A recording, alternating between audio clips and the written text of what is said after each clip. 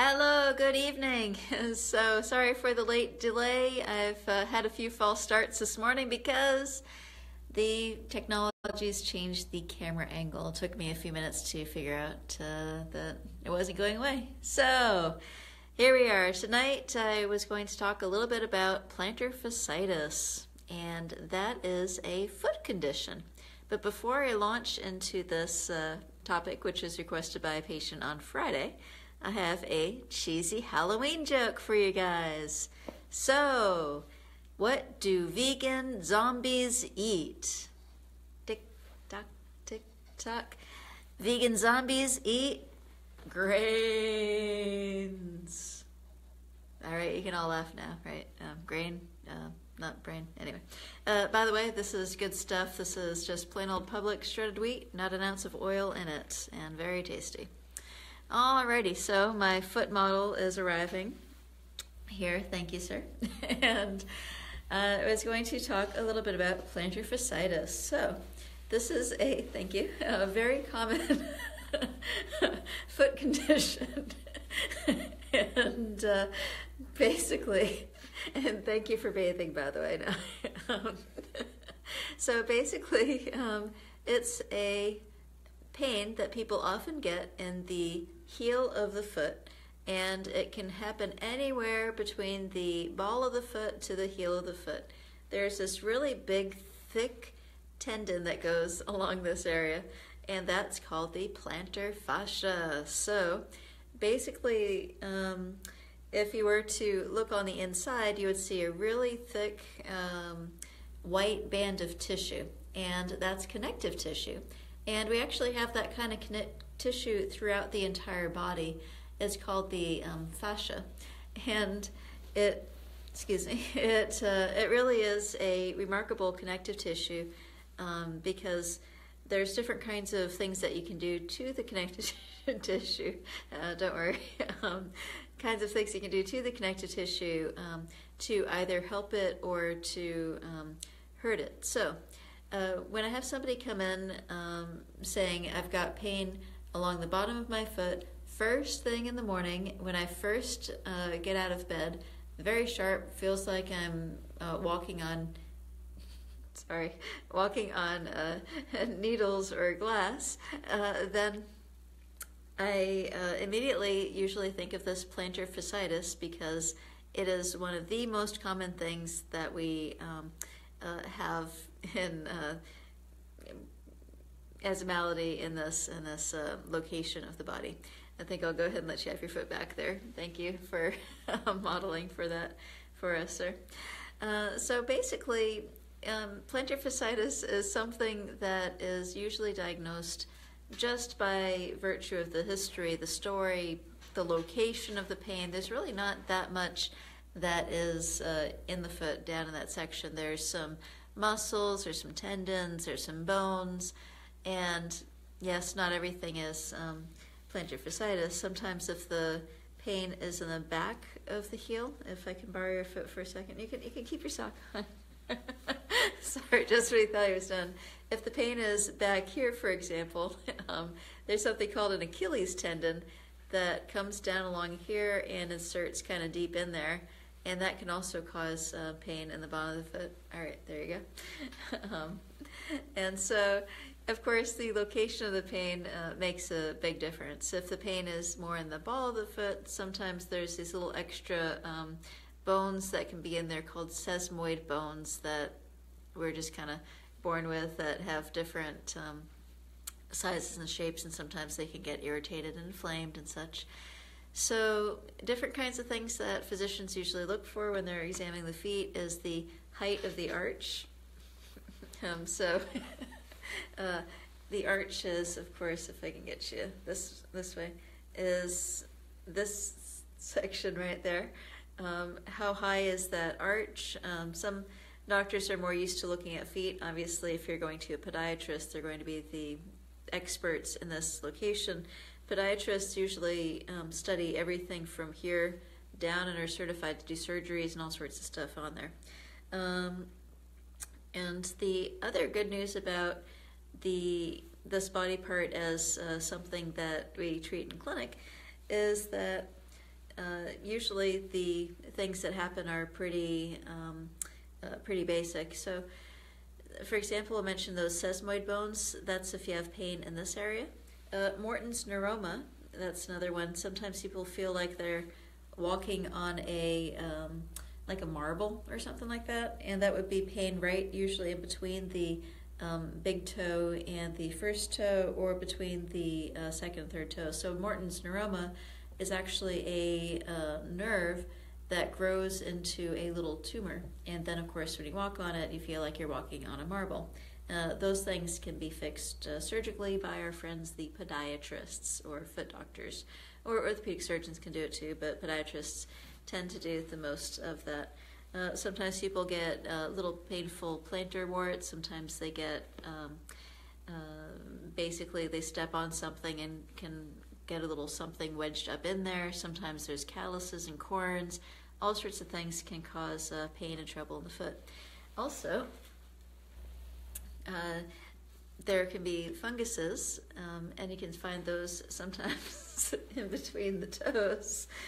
So if we're looking for the foot fungus, basically it requires an examination in between the toes. And what you're looking for there is basically little patches of white fuzz and usually some redness. Sometimes people get other skin conditions too, like redness and peeling and dry, cracking, eczema type of feet.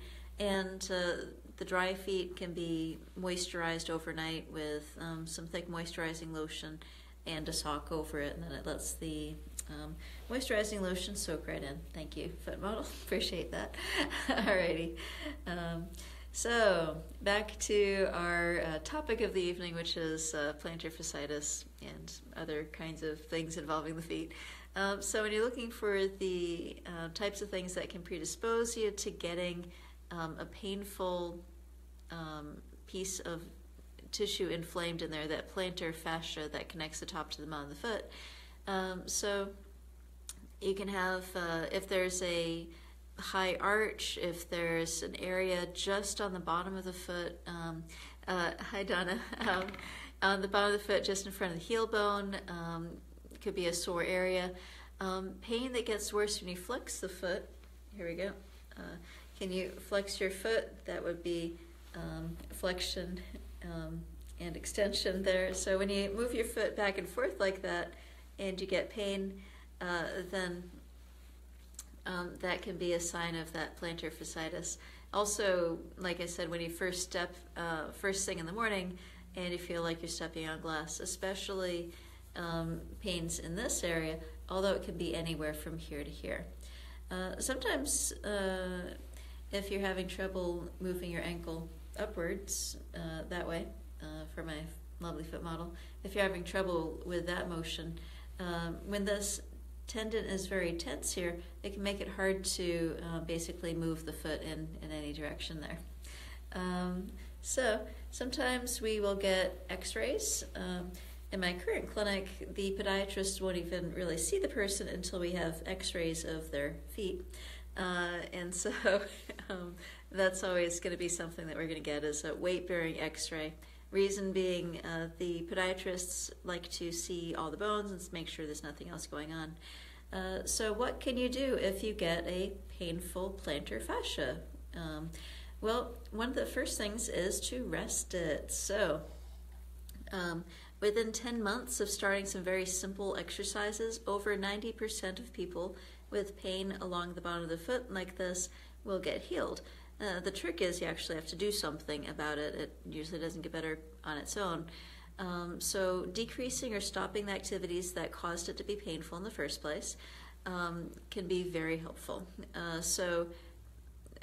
But that can sometimes be tricky because sometimes people don't realize what was it that caused it, or they're in a job where they're required to do some of these activities such as marching and running and walking long distances, and or standing at a cash register all day or something. So sometimes it can be easier than other times to decrease the activities that causes pain on it. If your feet are pounding on hard surfaces, for example, that is something that can be very troubling to the bottom of the foot. Icing it. So ice is very, very helpful. So basically getting a water bottle and filling it about halfway up with water and putting it in the freezer. Now this is just any plain old plastic water bottle will do for this. And that water, when it freezes, will expand a little bit, which is why you don't want it like chock full when you put it in the freezer. Otherwise, you break your bottle or something like that. But anyway, taking that ice cold water bottle and just rubbing it up and down the foot. So I guess I should have brought one for my demonstration. We will improvise. Sorry about it. So by rolling it up and down, I mean your foot on the floor and literally just rolling it up and down with some pressure so that the cold really seeps into it, and also so that it allows the entire inflamed tendon to be cooled off, which is kind of the point of rolling up and down with a frozen water bottle. Of course, we're improvising a little bit there for show and tell. Alrighty, so non-steroidal anti-inflammatory pain medications. So translating that into English means Motrin usually, or naproxen, or Aleve, or any of that category of medication, even aspirin, I suppose. If you want medications that won't tear up your stomach as much, or that won't give problems to the kidneys over time, then you can check out some of my other presentations on other things to do for pain. Short list: turmeric is very good for inflammation, ginger, and some of the other ones like you can use topical creams and things that are designed for foot pain, for example, or muscle pain. But anyway, for the most part, the Motrin and that category of medications can be very helpful for reducing inflammation, any body part that is chronically being inflamed. So if you are using one of those medications for more than a month, then come find a family practice doctor or your favorite physician in general, and just double check and make sure you're doing the right things. So plantar fasciitis is aggravated by tight muscles in your feet and your calves.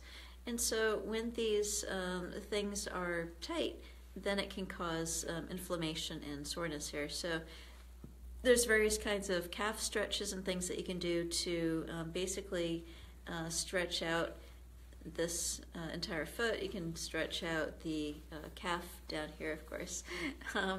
And so those are helpful. Occasionally, the podiatrist will also inject various parts of the foot with cortisone shots. I've had some patients that worked very well for over time.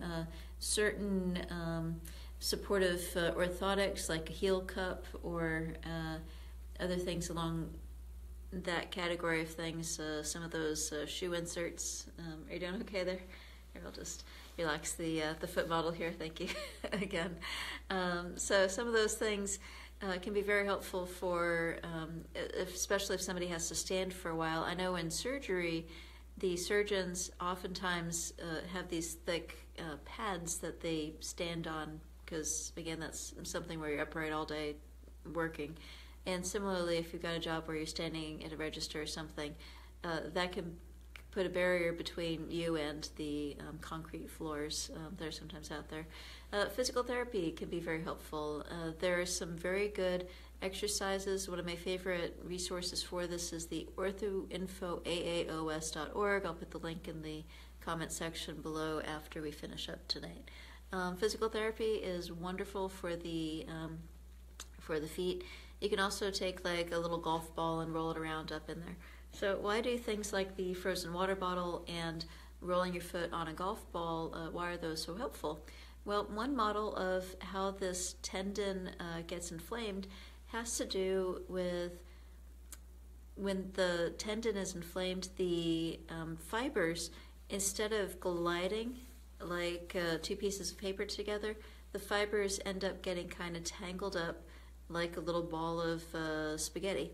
And when you manually break up that scar tissue, gumbly, gookety, spaghetti-like, tangle-like fibers, which you see under the microscope, slowly over time you're ending up working out the kinks, and then those fibers glide again normally. And so when the when the treatment is finished, then you should be having much less pain in that case. So there's a couple other things that sometimes people will do in podiatry. There is a plantar fasciitis surgery. I've honestly seen kind of mixed reviews on that. Definitely would recommend, if you're considering it, please talk to your podiatrist directly and find out what's the risks, what's the benefits. Because I've seen some people where they had some benefit from it, and I've seen other people that a treatable condition turned into a chronic permanent pain condition because you can't really undo the surgery. So all the details of that, I would definitely recommend you talk to the people who perform that surgery, in other words, podiatrists, in detail before you do that. And then most of the time people are able to recover very well from their plantar fasciitis. Oh, there was one I didn't mention. It's night splints. A lot of people, if I can borrow my foot model again, a lot of people, when they sleep with their foot pointed downwards, and just because that's kind of part of the natural relaxed position of the foot when people are asleep. And so what the night splint does is it takes it from pointing downwards to kind of forcing it into a position that stretches that fascia tendons from here to here. And over time, for some people, those night splints can be very helpful. Thank you for helping with it as well. So in addition to the stretches and things. So again, below this presentation, I'll be putting some additional links for more resources. For those that are having trouble with plantar fasciitis while running, I'll also put a Natural Running Center link, which has a whole bunch of different ideas. I actually met Dr. I believe his name is Dr. Mark, that put together this Natural Running Center website, and he is a marathon runner, family practice doc. He is really loving running and does a great job with putting his website together. So if you go to that and put in there, hey, your email address, they will send you basically a little booklet about how to run without getting injuries and such. So very interesting, good stuff on there.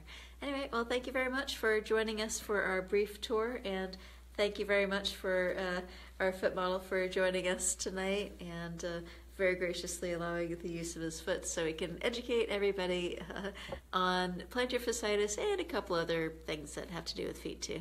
Alrighty, have a fun and safe Halloween tomorrow. Stay safe, don't eat too much candy, and I know, give out some grapes or apples or something if you want to help the kids be a little healthier. But anyway, take care. Thank you for watching. Bye-bye.